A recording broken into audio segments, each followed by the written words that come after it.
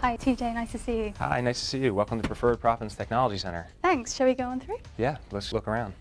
So tell us a bit more about why you're in Houston. Well, as most people are aware, Houston is the epicenter of oil and gas, and a lot of our customers are based out of here, in addition to us being able to recruit a talent base that's familiar with the industry. Tell us a bit more about what you guys are actually doing here. So first and foremost, we are developing our resin coating technologies, but in addition to that, we really view the future of this facility to be a technology incubator for those who are out in the marketplace, inventors, scientists, and so on and so forth, to bring new technologies to us to help them bring those to market. So the two primary reasons that resin coating technology is utilized in the well are for flowback control and fines migration. And the first, on flowback control, if you can imagine, during the hydraulic fracturing process, tremendous pressure is used in order to pump the sand and fluids into the actual wellbore and the fissures themselves. So one of the things that resin coating technology can do is prevent flowback. So if you can imagine the resin coating going in behind the sand and creating a slug or a permeable cork, if you will, that once the pumping pressure is released, that it will hold the proppants in the proper place and allow them to do what they want to do. So this cork or slug, as you're calling it, is that what we have here?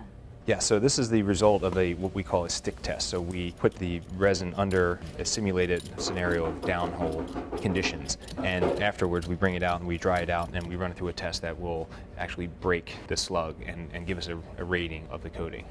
The second reason that we have resin coating technology is to prevent fines migration.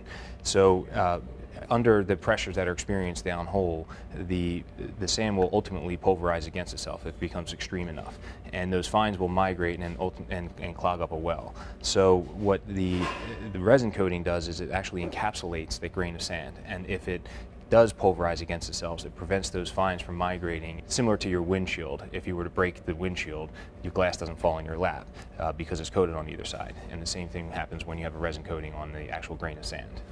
So these two apparatus are called autoclaves, and what they allow us to do is simulate downhole conditions. In other words, we can place our resin coating technology inside of them and hold it at temperature in a wet environment and under pressure. There's a number of reasons why we want to do that. Number one is if the product is leaching into the water, then it is obviously degrading, and so it's not doing what it's intended to do, or it's going to have less of a capability to do what it's intended to do.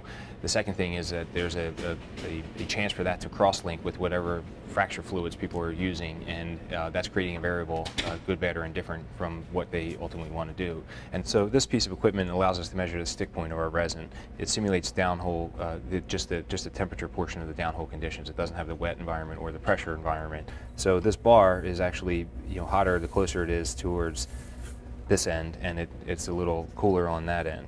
And we run a test, we put it on, and we start the clock for 1 minute and 10 seconds, and at the end of it, we can tilt the apparatus to let us see which temperature created the stick point.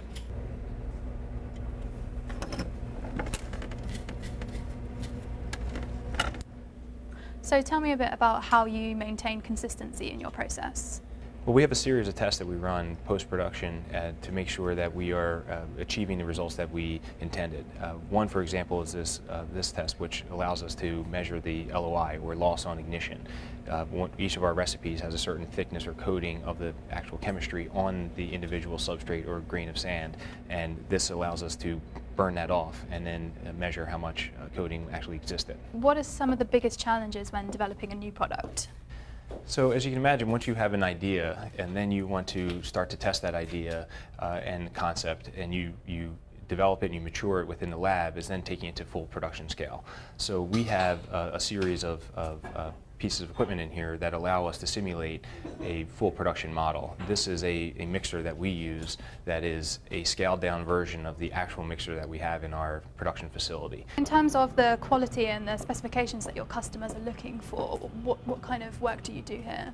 So there's a number of tests that our customers are interested in, and one of the important things to make sure that the product is going to perform in the specific reservoir in which they're exploring is the crush test, or how well the sand or the resin-coated sand is going to withstand the pressures that it experiences down well.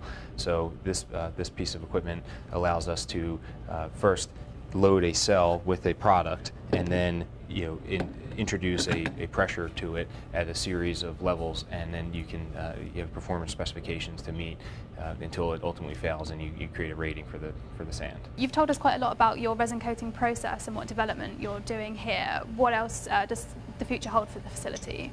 So we fully intend to staff this facility with scientists and folks who are able to vet new technologies that are brought to us every day for people to bring to market. They want to leverage our sales team, they want to leverage our distribution network and access to our customers. And while today it is a focus on the resin, ultimately in the future we see this as an incubator for new technologies for the oil field. Great, well thank you very much for showing us around, and I wish you all the best for the future. Nice meeting you.